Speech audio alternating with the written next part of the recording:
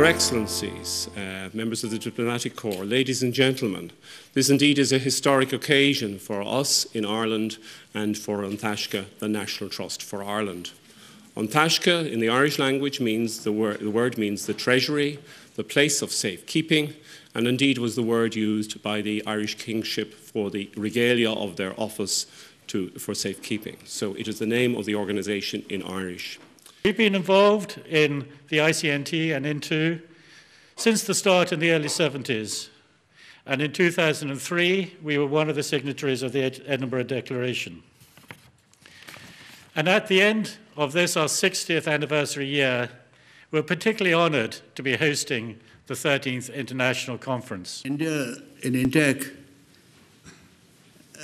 of which I'm the chairman, we took the initiative of organizing an Asian regional conference to create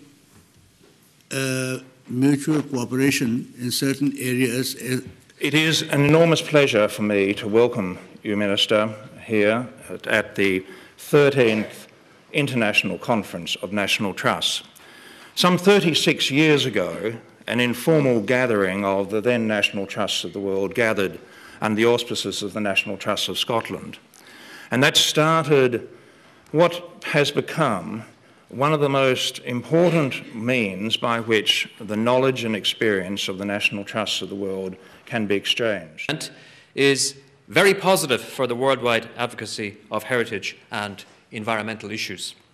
This week's conference may not find a solution to every climate change challenge that faces our built and natural heritage, but I have no doubt that it will inform and advance the debate on the significant issues facing all that is shared amongst us, and it is our birthright as citizens of this planet.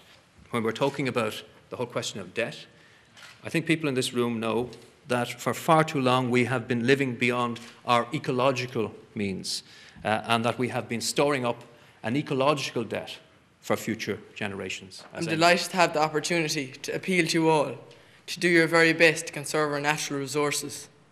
If not for your sake, then for the sake of the young people of this world, that I plead with you to spread the word among your friends, colleagues, communities and countries. Excess carbon dioxide and methane gases from our lifestyles do not allow enough of the sun's heat back from the earth into the atmosphere, causing a catastrophic increase in temperature. This rise in temperature is melting the polar ice caps, spreading deserts, and flooding many other areas. This is your legacy, damaging the world for my generation.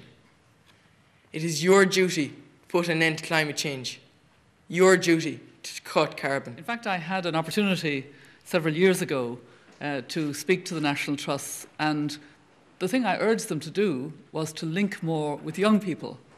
And the proof of why that's a good idea was given this morning by Eamon Hayes, because what he talked about is what we don't talk about enough when we address issues of climate change, and that is the need for behavioural change, that we all have to change our habits and our behaviour. A campaign by An Taisce, in collaboration with all of the sister organisations gathered here at this international conference, could lead the way for national trusts worldwide to get involved in the necessary fight against global warming. And it would harness the public imagination to appreciate protected structures and the role of our historic properties, while enabling our various trusts to lead the way in a unique area.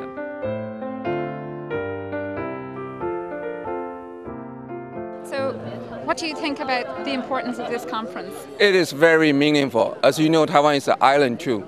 So we are very concerned about the climate change. Actually, it's on our government's preliminary list to develop the green energy, also the environmental concern. So that's why we have a delegation from Taiwan come here to join us. And I wish this conference very successful. Jenny, thank you. What is the most important issue facing your organisation? I think public awareness, actually, because in most cases of the natural disasters, post-natural disasters, I think the humanitarian issue is the most important rather than the cultural issues like heritage, something like that. Okay, and where are you from, Yanni? Aceh, Indonesia. Indonesia. And because of your experience with the tsunami. Yes. All do hope the declaration Dublin here can be endorsed to the Copenhagen's meeting, that all of the world's stakeholders can attention for the green heritage and environment for the future. Thank you. Okay, thank you. Thank you.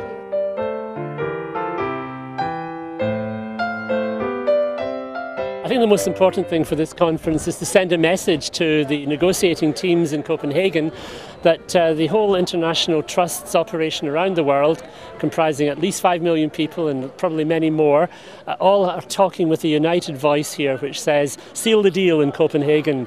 That's the important message.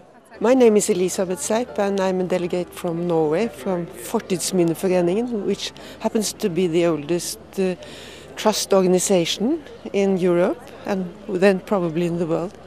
And we are of course much concerned with the themes of this conference because climate involves everyone.